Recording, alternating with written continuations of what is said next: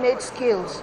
For instance, if a particular... Senator, if you put the question... I'm sorry. The last question I have is Houston. Houston is developed by the Chevrons of this world, the Mobiles of this world. It would be good to leave such a legacy. Are you thinking in that line, that we can have a Houston in Nigeria, somewhere in Niger Delta? I think it would be lovely.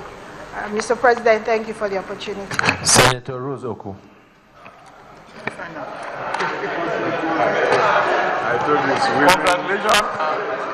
This is a gender-sensitive Senate. Order. Order. Thank you, Mr. President. Thank you, Mr. President, for finally giving me the opportunity. Let me join several other Nigerians to commend and appreciate the GMD NNPC for the initiatives and what he has done so far. Let me also ask very quickly and write very quickly on what you have said about private participation in the downstream sector, especially in refining products, as a long-term solution. Please order, please order. Let the male senators please listen to the female senators. Order. Thank you. As a long-term solution to the perennial problem of availability of refined products.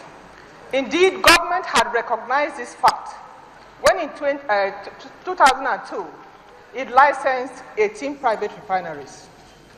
None of them took off except one, the Niger Delta Petroleum Resources, which today refines only 1,000 barrels of crude for diesel.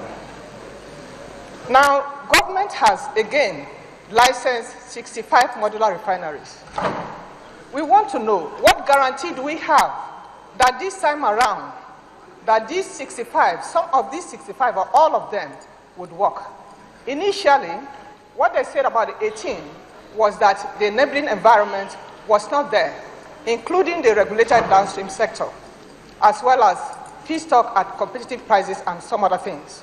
Now, as Minister of Petroleum that oversees the NNPC, what will you do differently this time around to ensure that these refineries work so as to stop us from further engaging in the subsidy regime that continues to drain away millions of dollars from this country? Thank you. Thank you, Dr. Kachikwu. We'll take those questions.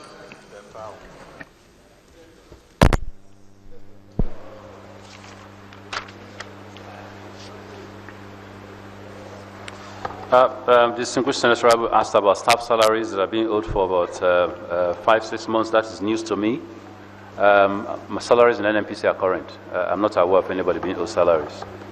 On the contrary, you could accuse us of utilizing monies meant for federation accounts sometimes to pay salaries. That I can understand, but that salaries are being owed, it's not to my knowledge.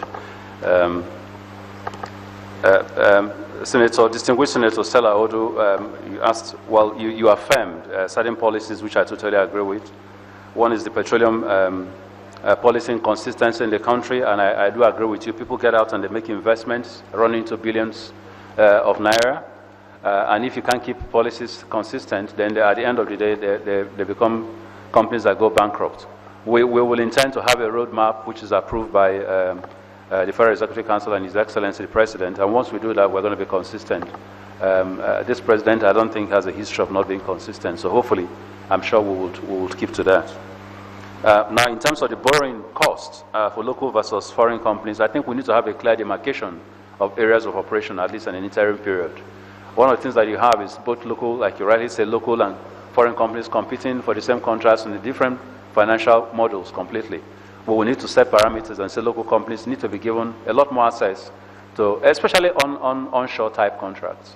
You know, while we begin to push the very experienced, very heavily capitalized foreign contracting companies more into the deep offshore type environment. That I think will help compare oranges or oranges and apples or apples. Employment skill gap database, yes, absolutely, I agree with you. We need to develop that because one of the problems you're having within NNPC are those sort of skill sets. over a period of time, you find a lot of people being dumped on the corporation whose skill sets really do not fit what needs to be done by those positions. We're reviewing those. We're going to see the gap analysis, not just for NNPC, but also for the entire oil industry. And that is certainly where my skill set go, for example, right now, some fabrication. And there are millions and millions of Nigerians who have absolutely wonderful skills in simple fabrication. We need to grow those. So we're going to find those gap analysis and try and drive those. Now let me go to the refinery question. A refinery, for me, there are certain processes that must be followed. One, the existing ones will have to be maintained. And if it means shutting them down to maintain them so I don't waste crude, we'll do that. Second, within the refinery environments, you have to commingle new investors who can have shared facilities in terms of pipeline, in terms of the excess power that they produce, and in terms of their tankage space.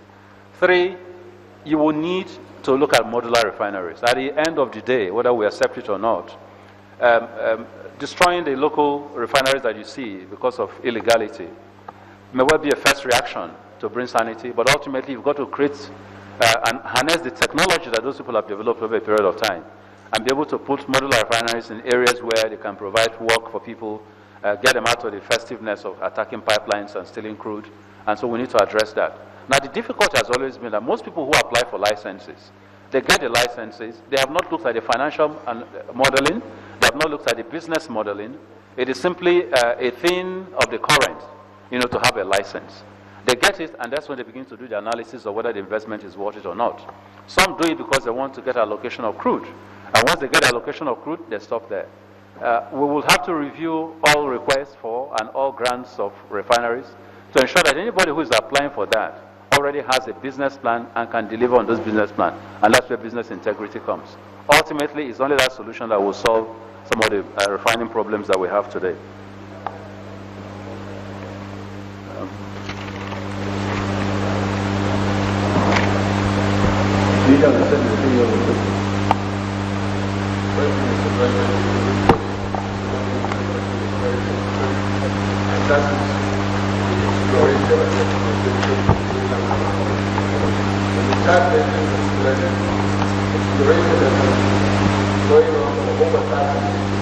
Other countries like Chad, Niger, Cameroon, that started earlier are already where we need more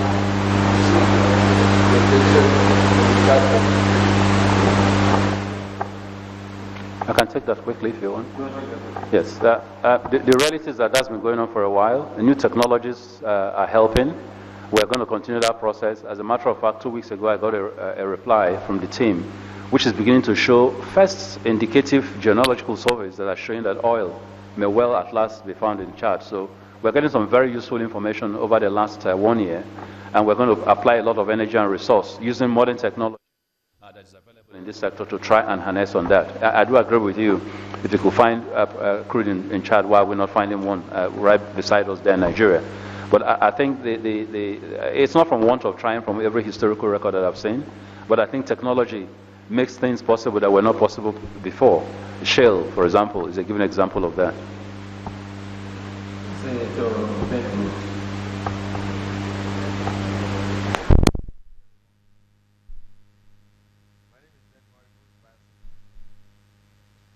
One, illegal refineries. The Niger Delta. There's a great deal of pollution taking place in the Niger Delta. Environmental degradation. Because the young kids are busting your pipelines, they are getting your crude oil, they are bunkering, they are producing refined products from your crude. Now, the reaction of government is to blow up these pipelines, to blow up these illegal refineries, put them out of work, so we have sometimes in Bielsa 90% unemployment. Environmental degradation.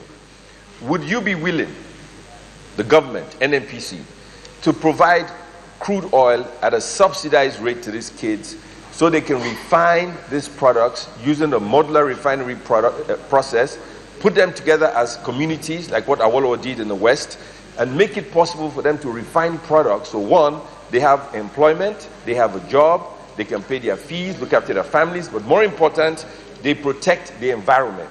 One, it is cheaper to protect the environment than to blow up these refineries. Okay? Second issue. The federal government is subsidizing consumption.